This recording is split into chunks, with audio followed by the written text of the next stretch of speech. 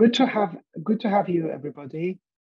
My name is Ali, and I am the convener of the course, the module for Iran history, culture, and politics, as part of our program. So we will start discussing this together. And good afternoon, Ali Reza, as well. All right. So let me see. Okay, everyone. Let me share with you the slides that I have, and then we can go through these together. Okay, everybody. I believe you can see it. Can you see the slides?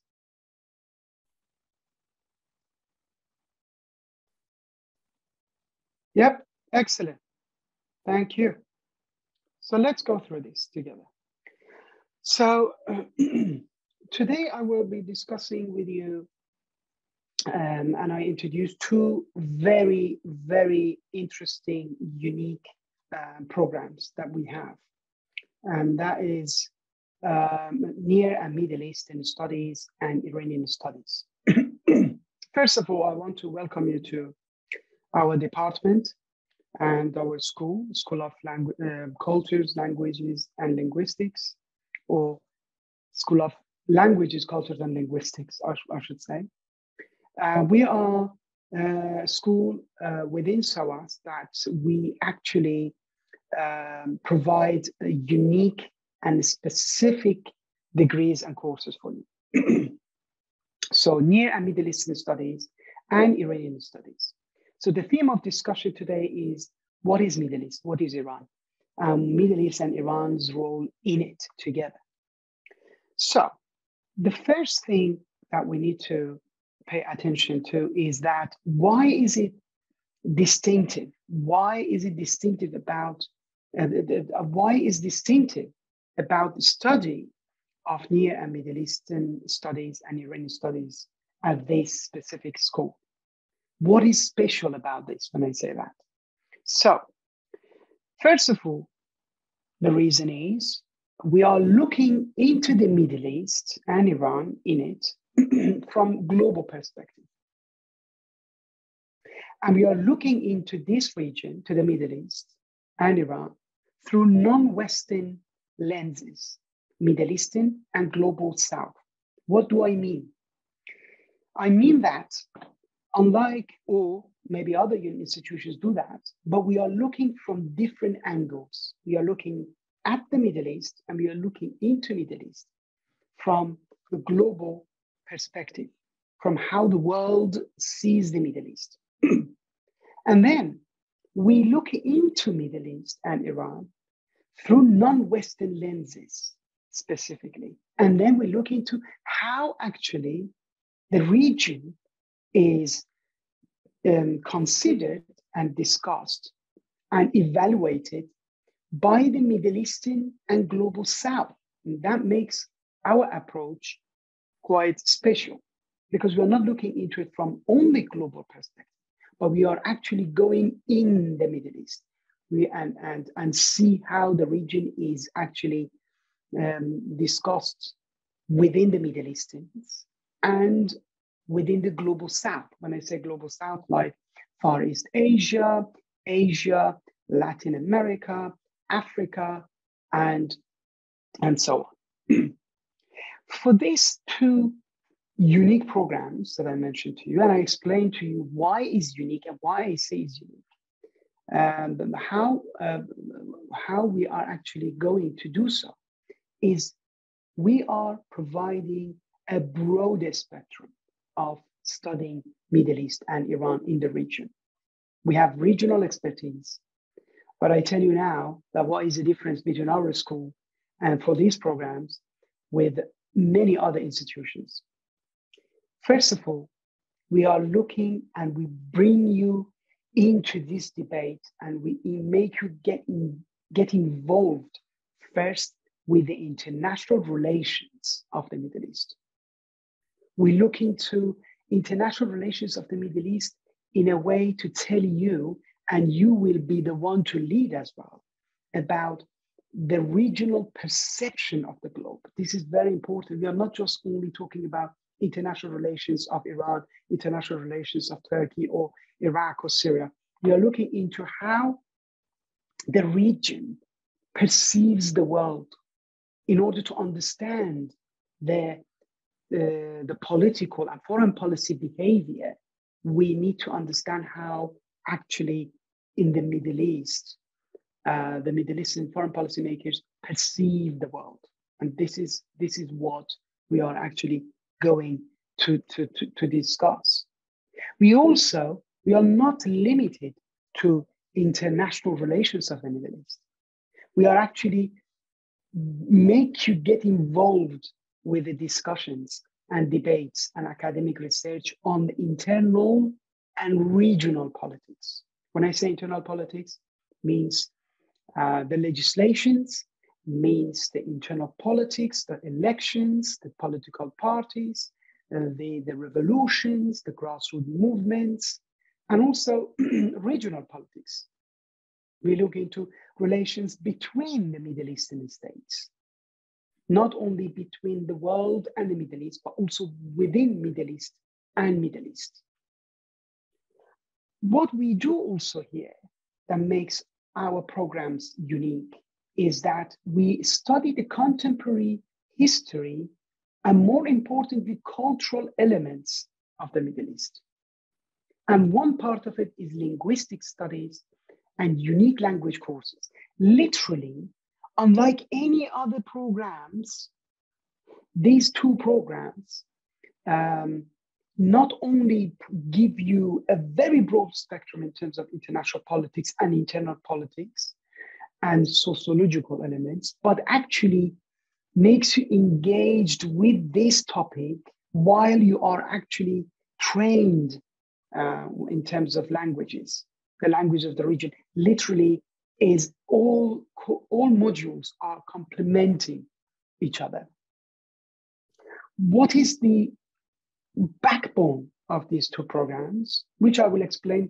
I'll give you an example of one of the modules that we do, how actually we go into it, is we have a deep multi-dimensional, let's say, engagement with the political realities, socio-economy, and cultural specifications, linguistic and social elements of the Middle East. And for example, in this case, Iran literally is about foreign policy of the Middle East and Iran, international politics of the Middle East and Iran, internal, regional politics, economy of the countries, and also cultural elements, which is very important to have this with intensive language courses that we are actually providing. And that makes you to be, and the goal of our programs, these two programs, in our School of Languages, Cultures and Linguistics, is to make you to be experts by the time you are graduated from these programs. We are looking into mainstream approach as well as critical approach. We are not only, we are making sure that you're updated with the mainstream approach, but at the same time, critical approach to discuss that. One thing else that actually makes us quite fit for purpose, and I would say even very welcoming and very, let's say, interesting, is the diverse background of our academics and our students.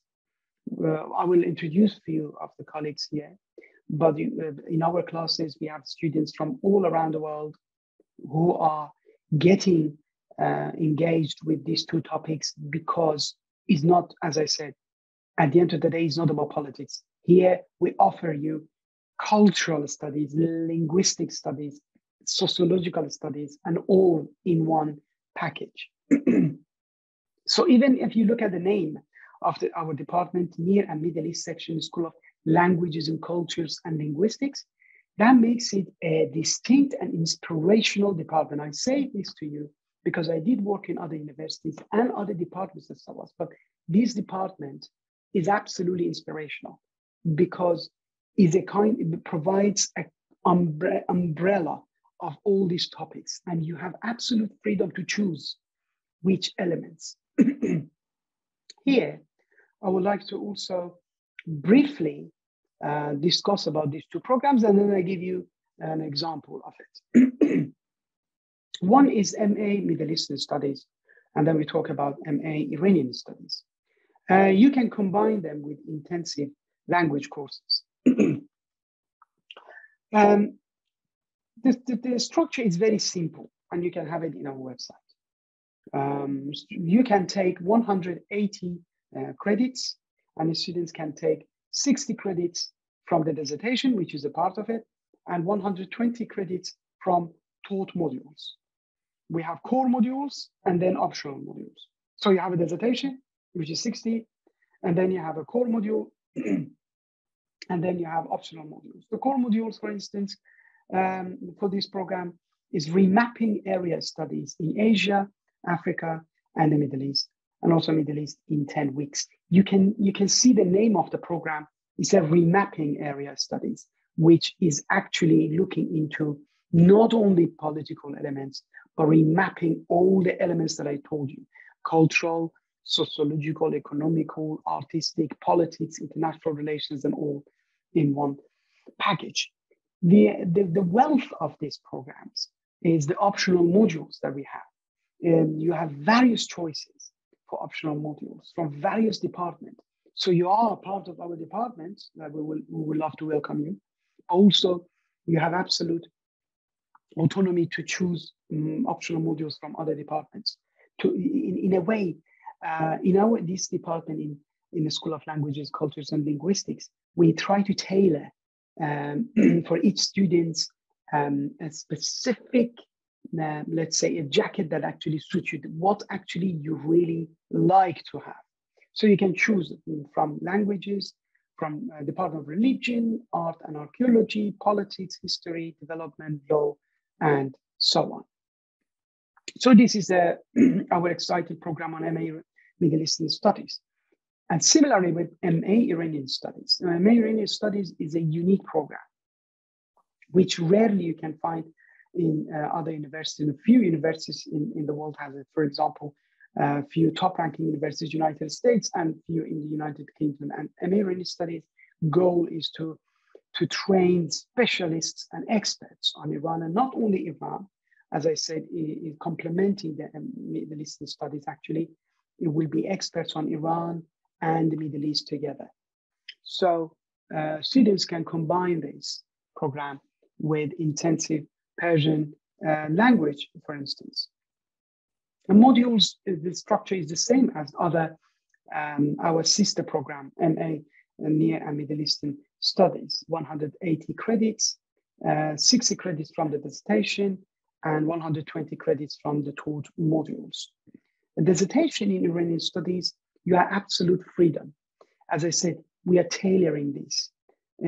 Some students are interested in the international politics. Some students are interested in, let's say, cultural elements, history, sociology, economy, development, gender politics, and anything that actually you find it more appealing to yourself, or you want to be a specialist in that specific element.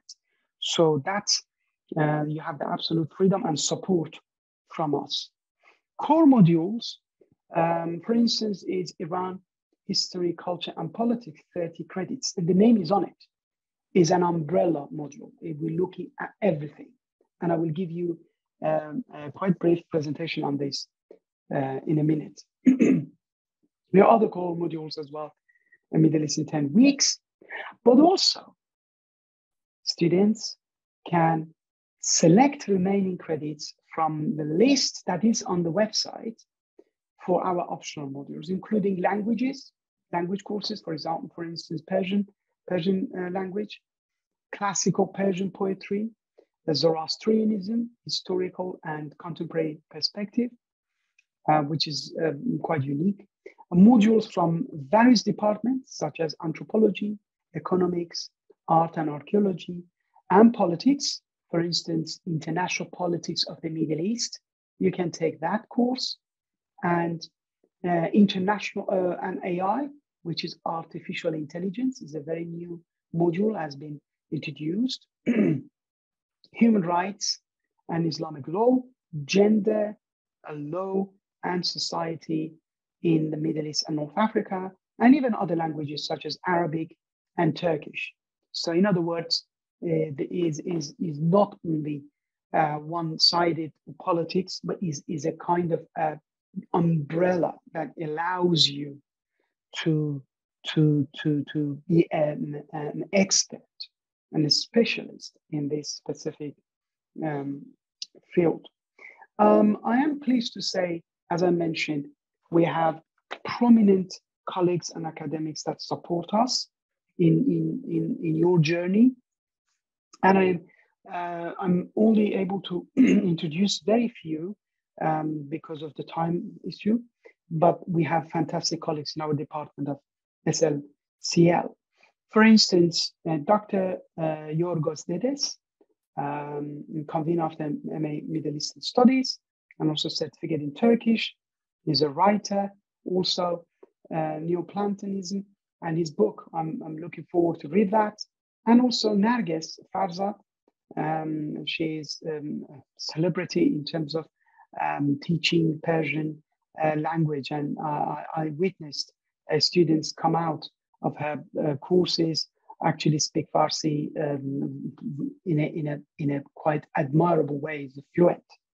We also, this is me anyway, no need to introduce myself, Ali, and my specialty has been on Iran and Palestine and Iran and the Arab world, which will be part of the course that you will receive. We will talk about the Arab world, the whole the Middle East and Iran, and how these two are engaged in cultural, political, and sociological elements.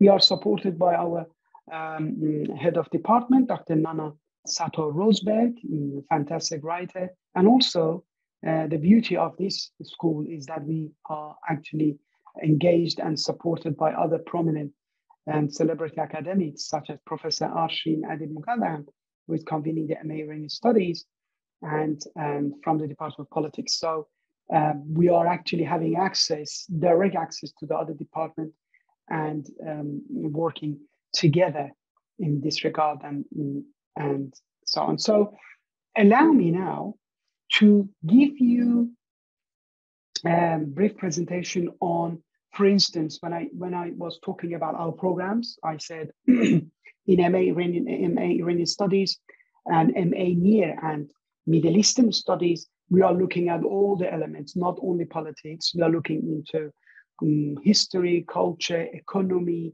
sociology, and politics, and all together. What does it mean? How is it even possible? So I'll give you a kind of a presentation or a very brief discussion about one of the modules, core modules that we have. And you can see the other core modules that we have and other modules that we offer are quite similar, and is a kind of a umbrella study to be micro and macro elements of that country.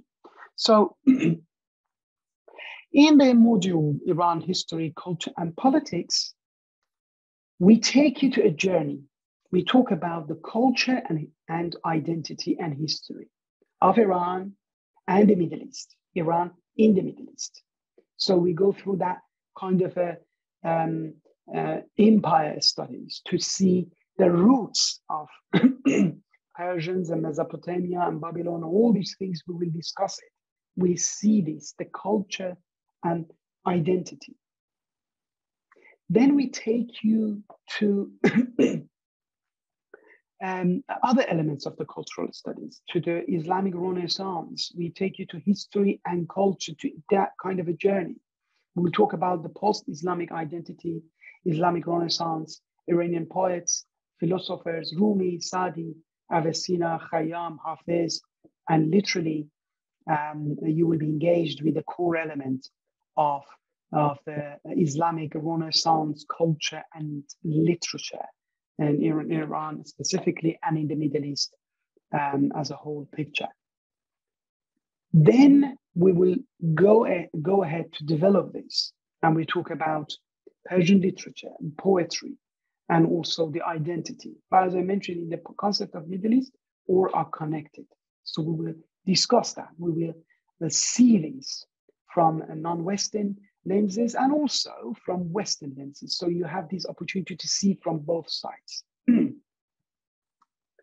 Then we go to talk about state formation in the Middle East.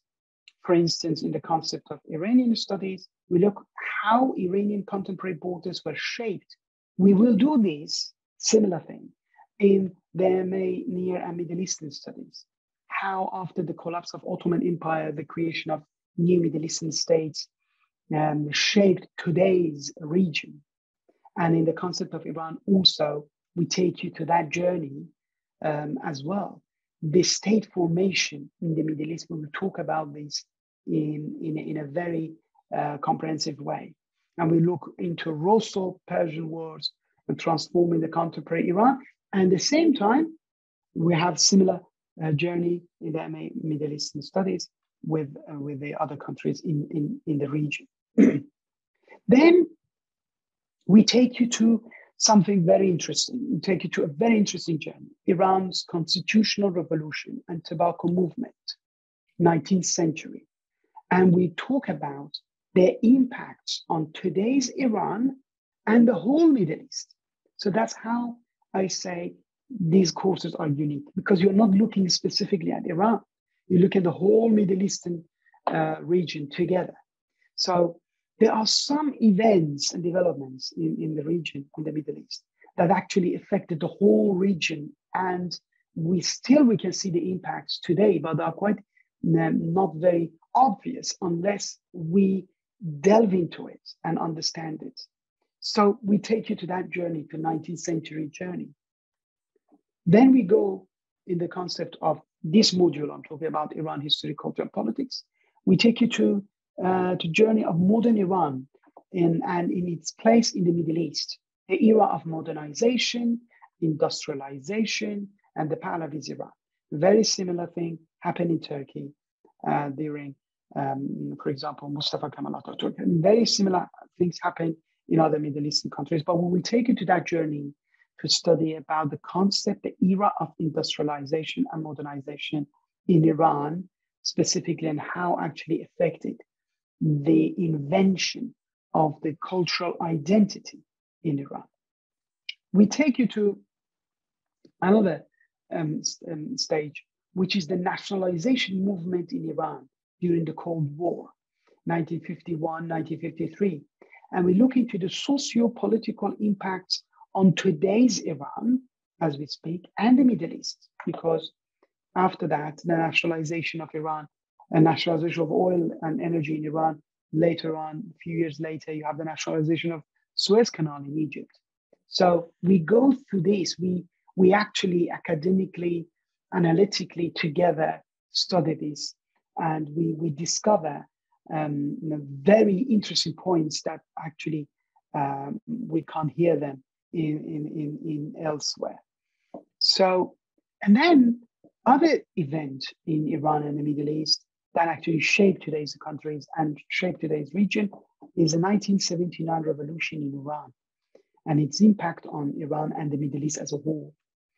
We will talk about the concept of Islam and the role of Islam and religion in politics, which was practiced for the first time in the modern world in the 20th century. And also, we talk about Iran-Iraq war, the longest war in the 20th century, conventional war, even longer than the Second World War. We will talk about change of alliances in the Middle East, how many times this kind of a power game changed, the end of the Cold War, and the role of religion in the region, and the clash of hegemonies in the Middle East. The role of religion, as we speak today, is actually absolutely prominent. And we will discuss that. We are not only looking into the revolution, but we look into how religion in this concept, Iran, in fact, Islam in Iran, in fact, changed the whole concept of the role of religion in politics and how politics is affected by religion as we speak. So we delve into this. Then we go one step further. We look into the role of culture, religion, and identity in today's Iran. As you can see from the photos, from Zoroastrianism to Islam, we talk about the cultural and social ties with the wider region. It means Middle East. What does it mean, religion and culture in Iran for the Middle East, and how actually makes them closer? What actually creates a very strong ties between Iran and its neighborhood, and vice versa, through religion, through culture, through architecture, through the history of the Islamic Renaissance. So we look into this. Then we take you to the modern world as well. So when we understand, because we need to understand the culture, the history, sociology, religion, identity, when we go through all these things, and then developments, shaping of state borders, revolutions, movements, and state versus nations, then we get into international politics. And here, in this course, Iran history, actually, we divide this in a very comprehensive way. We don't overwhelm you with one specific element. We actually divide this to different weeks. So each week complements the other week, and actually it allows you to slowly have a wider picture rather than giving you one element. So each week actually is a kind of a paragraph, an essay, opens a window for you in a kind of a very interesting journey. So that week, in one of the weeks, we talk about Iran's relations with global powers. Iran with the United States, Iran with China, Iran with Russia, as we speak, is quite a hot potato topic. So one specific week is actually designed to discuss about Iran's relations with the superpowers, and at the same time, how that affects the whole Middle East as well. Then we go one step further and delve into it. Having discussed about Iran's relations with Russia, with China, and United States, and Europe and UK, then we get inwards and we look into Iran's role in the Middle East and relations between the Middle Eastern states and Iran, and vice versa.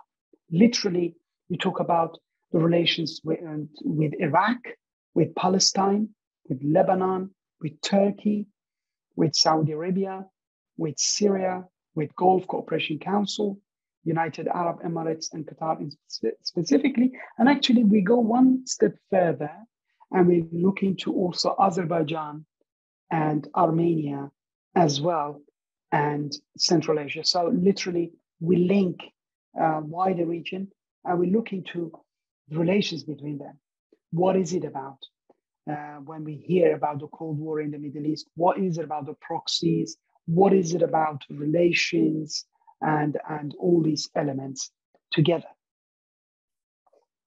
So this is a very important element, because if I go back to this, when we understand the relations of the global powers with the Middle East and specifically with Iran, then we can go to understand the engagement between the states in the Middle East, which comes from friendship, sympathy, and empathy to proxy conflicts, rivalry, and also competition. But we will discuss all together when we discuss about, for instance, Iran and Palestine and Iraq, all the way to Israel, Saudi Arabia, all the way to Turkey and Azerbaijan. Then, as I mentioned, the Iran history, culture, and politics, we are not only engaged with politics, international relations, or history or culture. We also have 2 specific weeks of this designated to economy of Iran and its connection with the Middle East and vice versa. So we look into the economy of the region, specifically of Iran in the Middle East and Eurasia.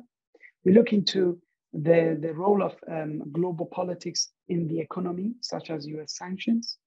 And also we are looking into the regional institutions. For example, ECO is a regional institution, regional economic alliance between Iran, Turkey, and Pakistan and Central Asian countries. We look into the energy sector in Iran and connect that with the Middle East as well, such as oil and gas. And we look into global markets. We look into other industrial elements, car manufacturing, and also we look into armed forces manufacturing and their impacts on the economy. For instance, Revolutionary Guard, for instance, looking into all these elements. So, in other words, the economy will be discussed in a very analytical way, and we specifically designed 2 weeks only to talk about economy, and the lot of other things that we will have for each of them 1 week, and we will discuss that in depth. Also, we look into Iranian cinema. We look into Iran's tourism industry. And when I say tourism industry, we look into the tourism industry in Iran and the Middle Eastern tourists visiting Iran and vice versa. We look into national sport. What does it mean, sport and football and the rest in terms of the national identity and the connections between the nations around the globe and specifically in the Middle East. We look into also one very important element, which is a gender discourse. We look into women movements, the role of women, and in all these developments that I mentioned, in history, in culture, economy, and politics. Where do they stand? What are the obstacles and challenges? And what are the achievements? We look into Islamic law and human rights as well.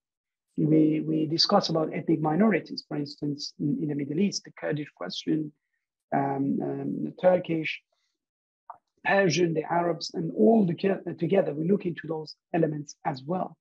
And at the end, we complement that with the poetry and the literature in this regard. And one thing specifically for this one module as a case study that I give you is we invite also prominent academics from institutions beyond SOAS. For instance, this year, we had a guest lecture from George Mason University, Washington, D.C., from Nagoya University in Japan, and Shanghai University in China. We will invite other prominent professors that actually do similar thing in the institutions outside, and to have a lecture from them as well.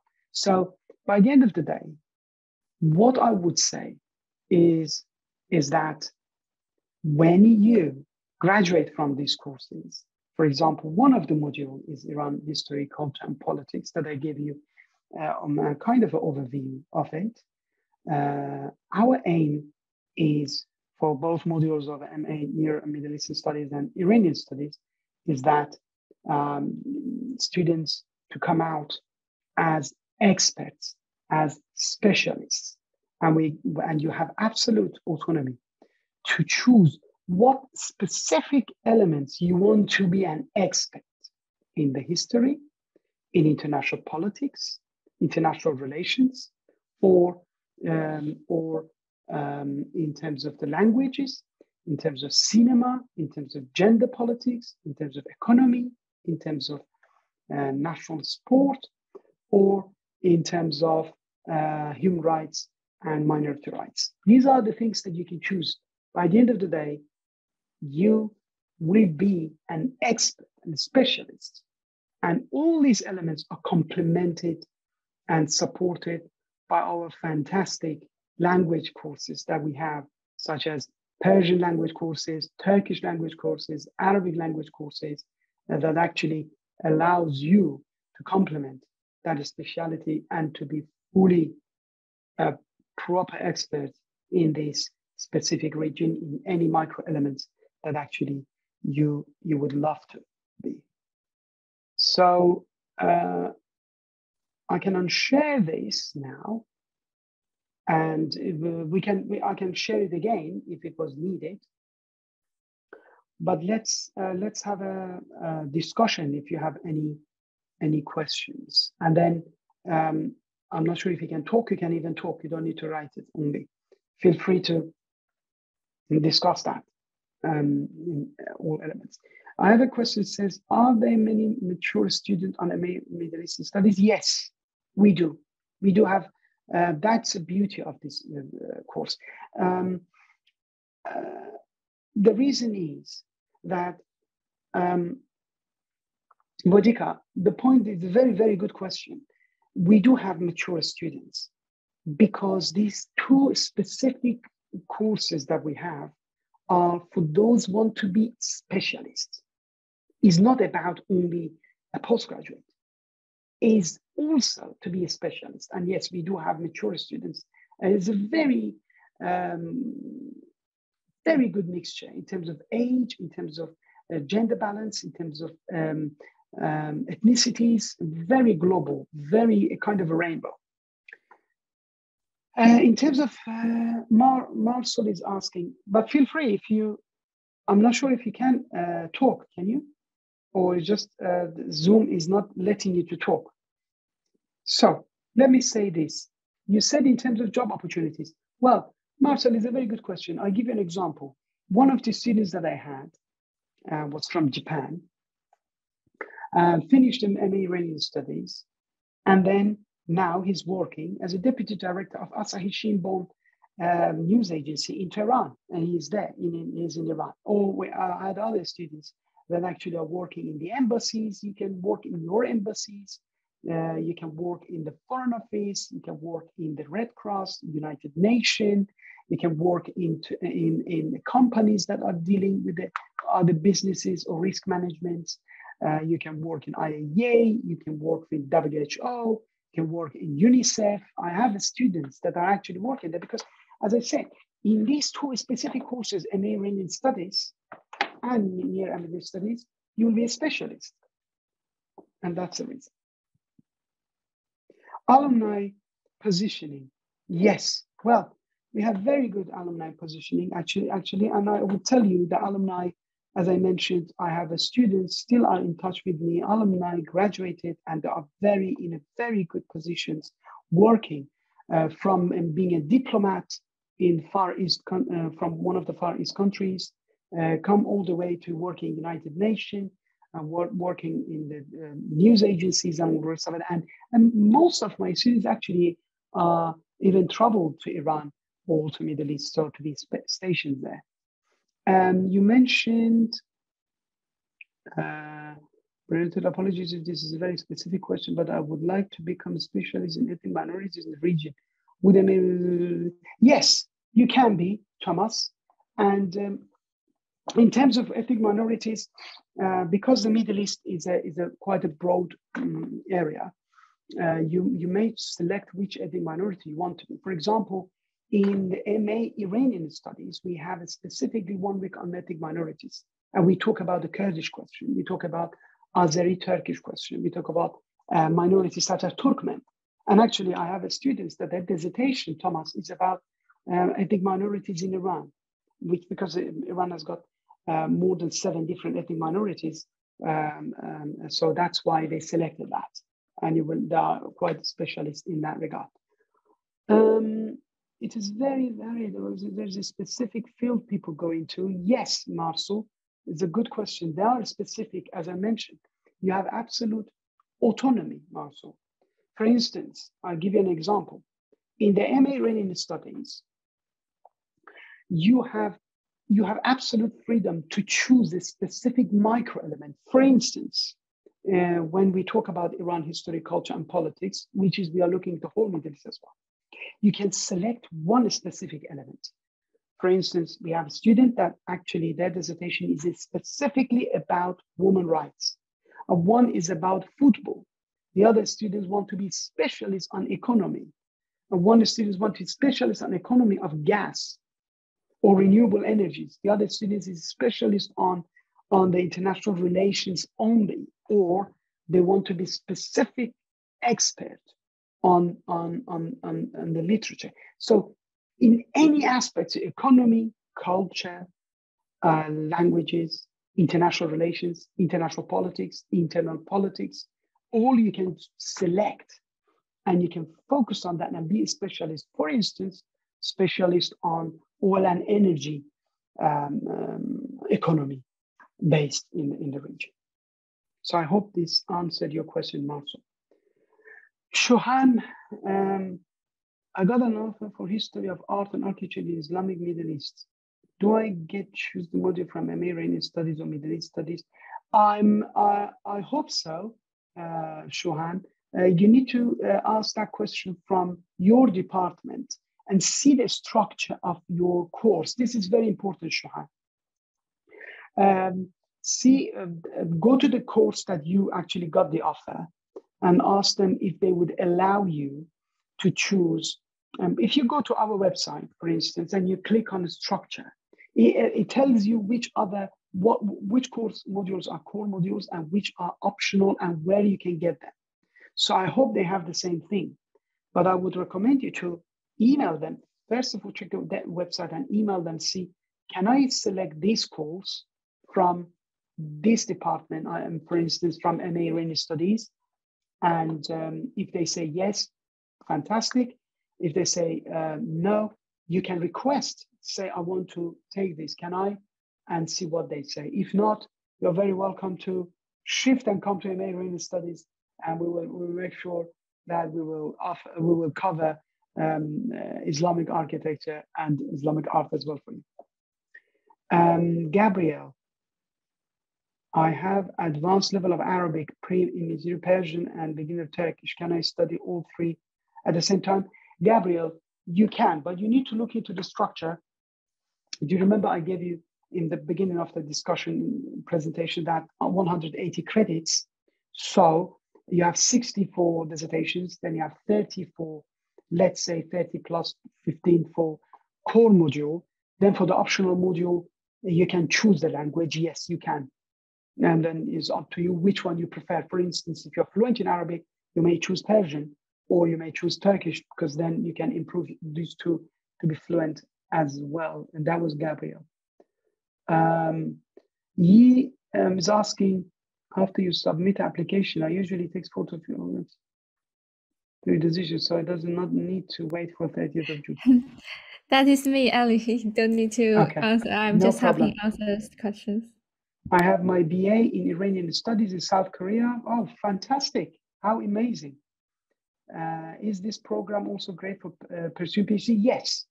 Yon, we do have students.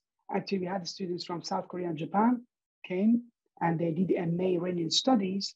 And then after that, actually, they are submitting their application for PhD for Iranian Studies at the same department with us.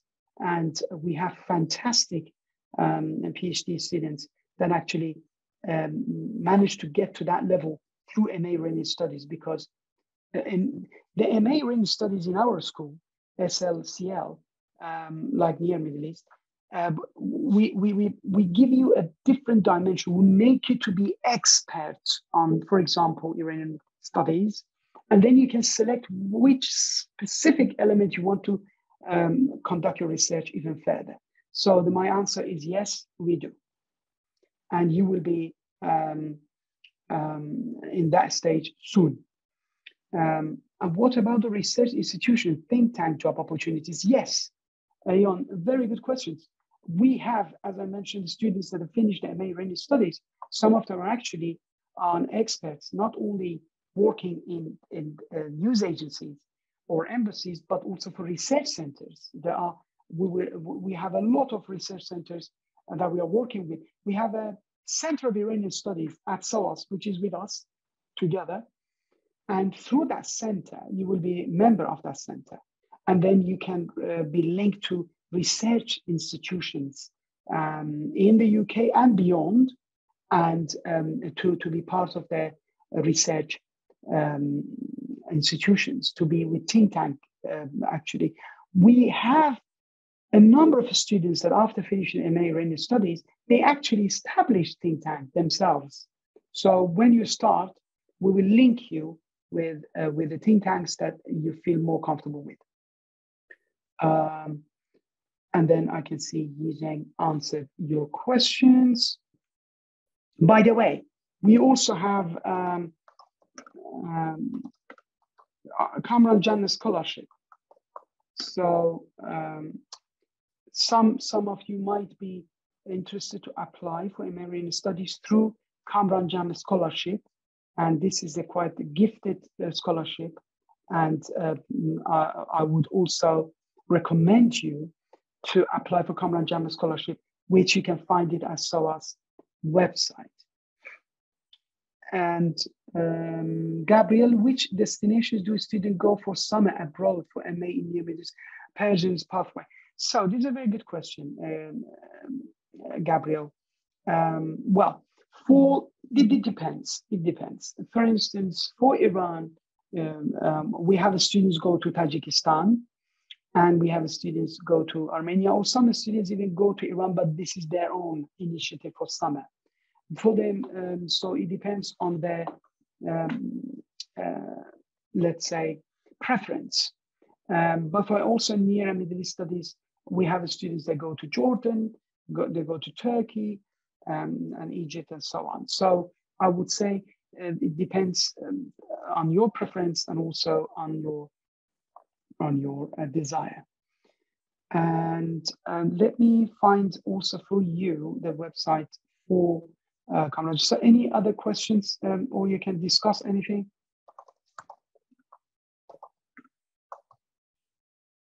Okay, so I will also send you this this link, and this is a link for everybody.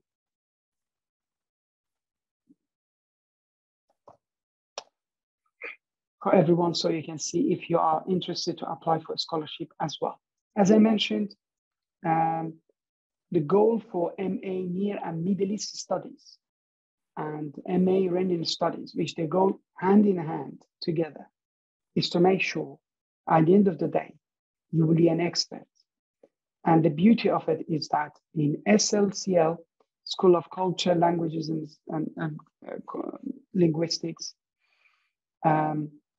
you have absolute opportunity to receive support from academics, and also to equip yourself with the politics, with culture, with history, with sociology, with economy, and language courses. In other words, why, from my point of view, this school and these specific two programs and this specific department is distinct and unique is because you will be specialists, not having a postgraduate degree, but you will be specialist as well as having a postgraduate degree. And that is different. And in other words, you will be expected to make comments on global media and beyond. So this is specifically, for instance, when you study medicine, some people want to be specialists on eye surgery. That's what we do in this specific department for these two courses. How many students will receive it? Well, we don't know. This scholarship is endowment, Ion, and they will be decided by the endowment committee, and it depends on how many applications they receive, and then they give you the answer. But hopefully, I do hope. There will be more students together, but it depends on the applications for the scholarship. Can I ask when I can hear the result for the scholarship, I believe? Well, I think the result for scholarship will come from them directly, not from us, because Kamran Jam scholarship is decided by the panel, but which is not specifically part of us. So I think you should receive it after the deadline, and I believe deadline, I think, is April or May.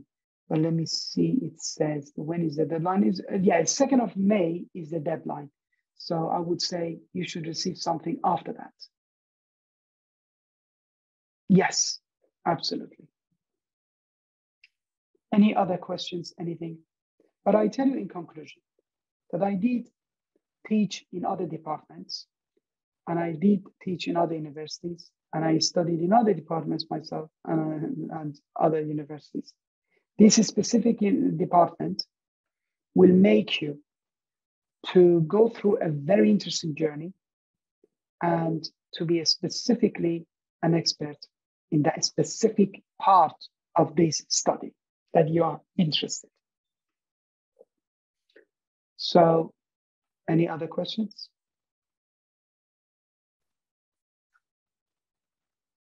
Did I miss any question? If I missed any question, please retype it, and I will be happy to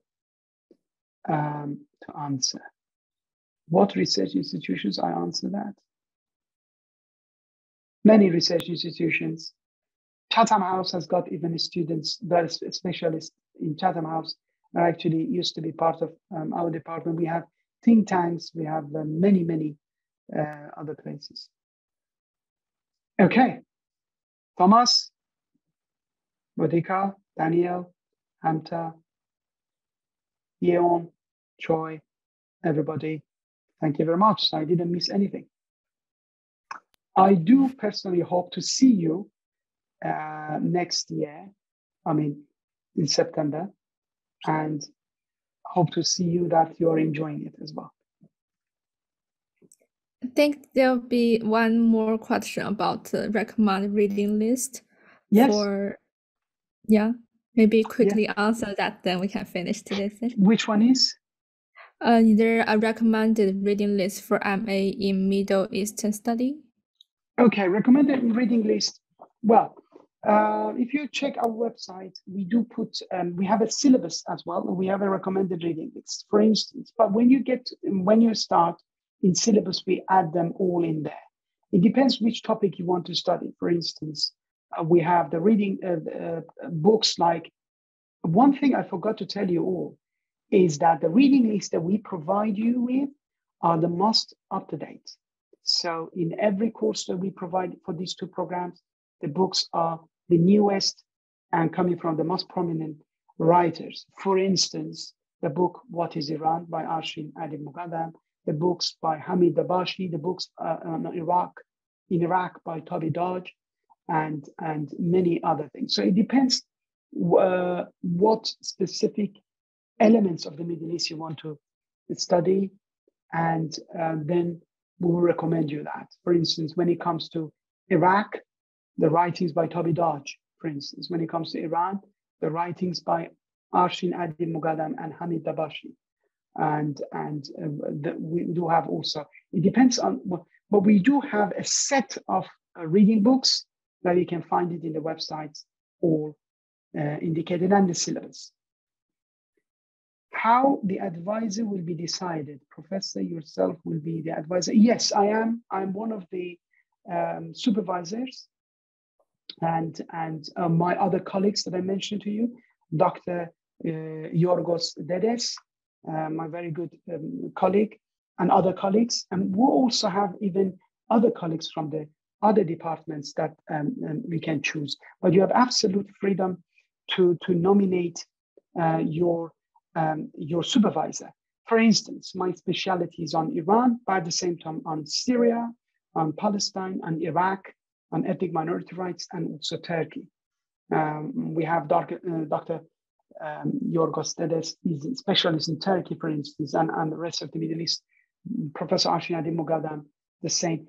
So yes, but I'm one of the advisors, and I really enjoy working with my students. So you have an absolute freedom to choose your advisor. Okay, thank you very much, Ali, and thanks for everyone for this informative and interactive taster session. I hope you all get something you wanted. And feel free to check our YouTube channel as well if you want to see all the previous open days and taster session related to this subject. And thank you, everyone. Bye. Bye, everybody.